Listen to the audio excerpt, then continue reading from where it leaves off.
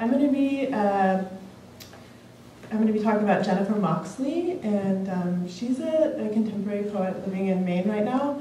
I think she's born in the mid-60s, and she's done a lot of work translating from the French, and she's also written I think maybe 3 or 4 books of poetry, and also a book of essays, which are wonderful. And I'm also inspired by her use of that form, and she's also written an autobiography, which is really amazing, which I'm going to reference later. So I'm going to read from her book called The Line, this one, which was how I was introduced to her. And it's a book of prose poems. And if you read the back, it says that it's about the state between sleep and waking, which I would go with that. It's it's a state that's literally a darkness, especially now in this season. And but I feel that you could also read it as kind of the darkness of a broader, the darkness of any given moment, basically. There's really no kind of relief from it in the book.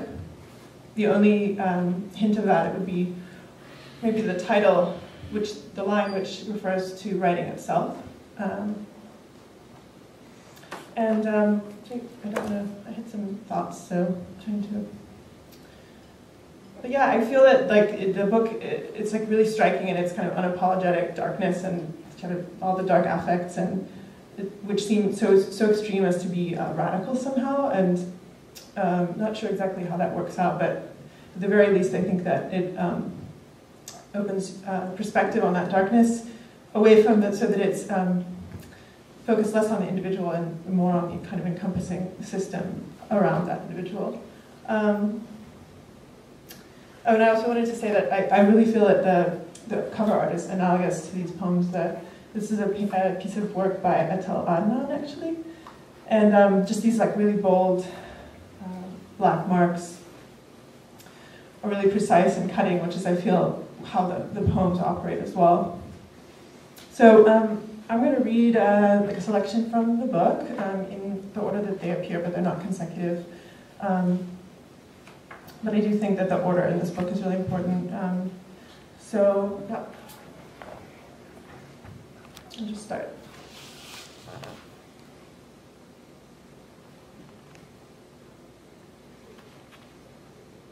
The Milky Way.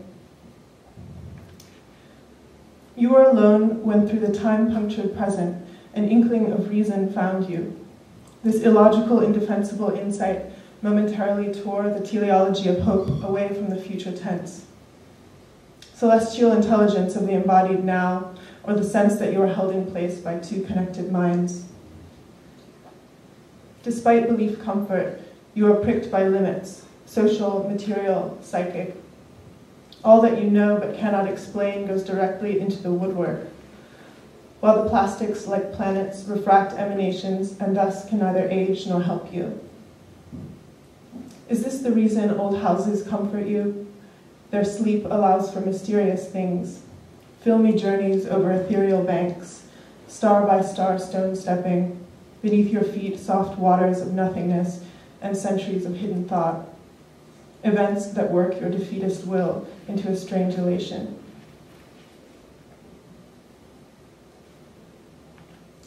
The sadness of old mammals. When the idea of you begins to leak out of your flesh, sinew, blood, and bones, you will be nothing but them and their failure. Pleasures, fear of wastefulness shadows them. Artificial frames do keep thought.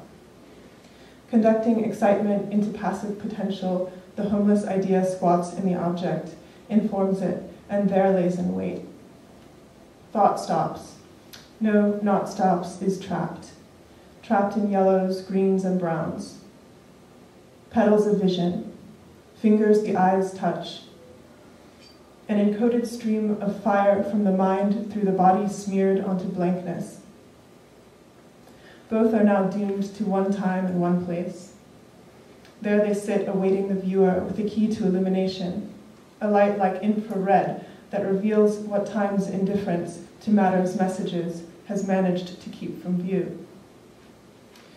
The gift of minor eternity on a brief mammalian scale is not this relentless coming to be, but the tale you will later tell about it.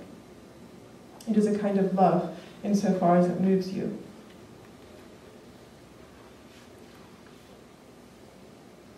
Run through. Here's to a rhythm that follows the ear. Or rather, here's to you, heavy genealogy.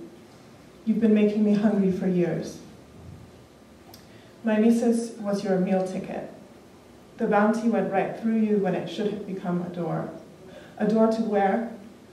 To some place beyond these endless deserts of shoddy salvation. The legacy of your discomfort with loss and retention has made me the victim of my digestion. It's all a matter of perspective, and I am, as the vehicle of these violent processes, completely ignorant of how they work. I must guess based on non-mechanical evidence and a total integration of the senses. They shall become one and none.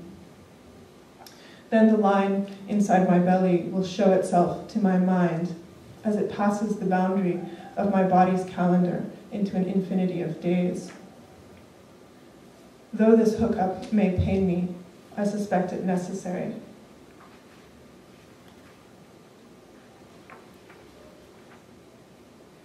The atrophy of private life.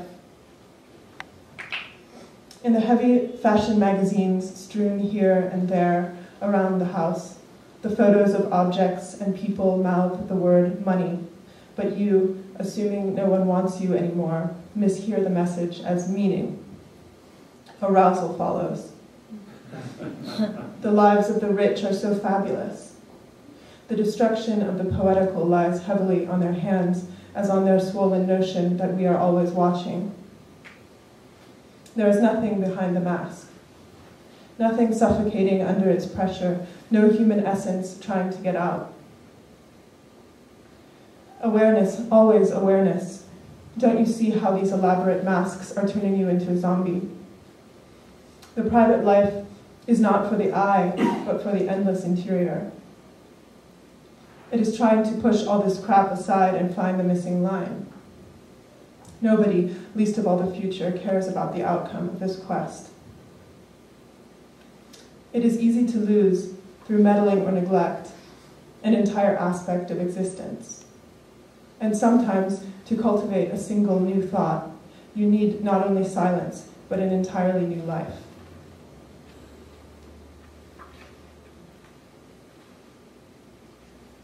There's two more from Jennifer Moxley. Before. It was all promising, and all we thought about was what would happen. Now everything has happened, and all that is left for us to do is a lot of explaining. But there is a hinge up ahead, I can feel it. The entire book, its cumbersome cardboard pages worn on its plastic spiral makeshift binding, is slowly changing its attitude. This angle shift is imperceptible, and fear, never before a problem, is causing some static in the process. The present context is breaking up, and there is nothing that can stop it. I have deduced the advent of this shakeup by watching myself slowly abandon the things I once stood for and loved.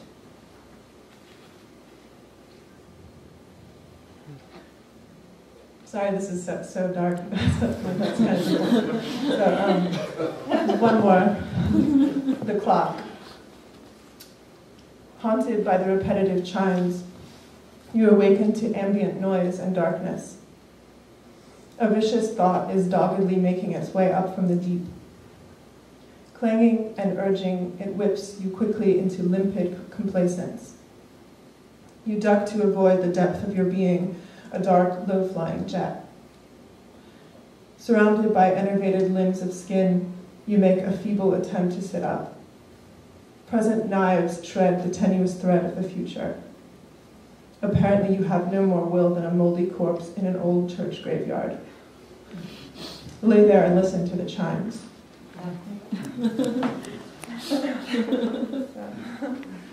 Actually, her other works are really different in tone, so in case you didn't like that, then. Okay. Before I read the thing, so I'm also really glad that I had this opportunity, that I was invited to participate, because I wrote something that I wouldn't have otherwise, and so that, I think, is a good thing. Before I read it, I wanted to say that I was thinking also about the possibility that that an influence could be both positive and negative, meaning where there's an affinity, there may be sameness, and that sameness may cause a resistance to change. But that's just really has nothing to do with anyone but me. So, it's not a statement about Jennifer Moxley, is what I mean. Okay, so this is untitled.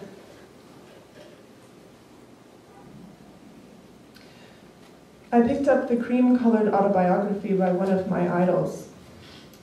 It was 631 pages long and concluded with the French word for end. I looked at it. It registered less as a book I would like to read than as a slab of cheese, or the cast of a windowless room. A loaded basement with no vacancy because everything was already inside, keeping perfectly still, or the container would burst. I pushed the whole thing down the length of the desk without opening it, into a line of ants that consequently went jagged.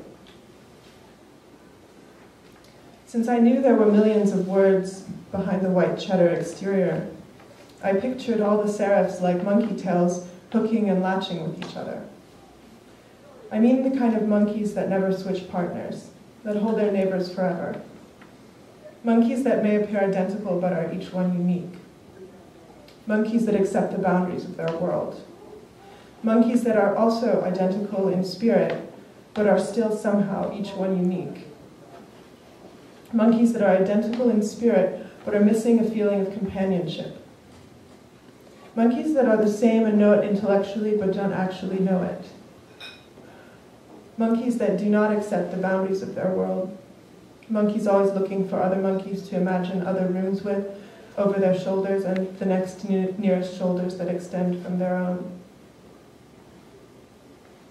I bring myself to scan the table of contents. I pick out the chapter title, I Become Aware of Poetics. Opening to it, I land in the early years of college at UCSD, and am instantly netted by this real narrative. She drops a lot of names, and I image searched Steve Evans, the object of her obsessive fantasy at age 21, to see what a, quote, noir dream looks like.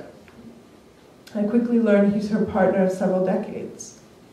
Knowing the ending, I can relish the story of the defeatist, my idol, and her debilitating crush. The word idol may be misplaced here, as might the word influence. We are more like a couple of mirrors facing each other, ready to waylay any subject by passing it between us with copious arms in our infinite cascade. We can write about anything forever, and if we stop, it isn't because we were finished. We have the same stupid ideas about books. We love books. We would like to pass our bodies through them. Not all of them, but even those we have handpicked are too many for a lifetime. We'd like to pass through them as through a radioactive tube, to overwrite the scribble of false wrist, second chance spine, etc. with pure literature. Sitting in the bedroom, stacks grow up the walls, names and titles flash. We know the feeling. To read would be delicious. Advancing ever so slowly through the tube, our bodies elongate. The head moves towards the feet without wholly departing the place it started out. The smearing adds to the sensation of boundlessness we are looking to get from the tube. We rest elatedly knowing the warm touch doesn't stop at our skins, but penetrates a unit of air, a unit of earth, a unit of flesh, and one of water the same. Smiling as the words pool in our crevasses, we tinkle like an obsidian pile when you stir it. They send both of us through the tube at the same time, as though we could not at any moment stand, unclasp each other, and walk apart. Indeed, just because we don't, doesn't mean we couldn't if we wanted to.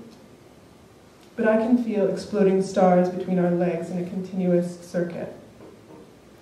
Like newborn twins performing life in the womb, we're gripping each other's backs, mashing faces together. The tablet dunked in water issues a jet of tiny bubbles before it disperses evenly in a haze. In the same way that the audible fizz and light spritz from the glass comfort you already, the metaphors suggest we reconcile, me like you. But the two terms don't collapse, so long as you look at them. Until your gaze leaves them in its gutters full of slush, they remain both together and apart. Thank you.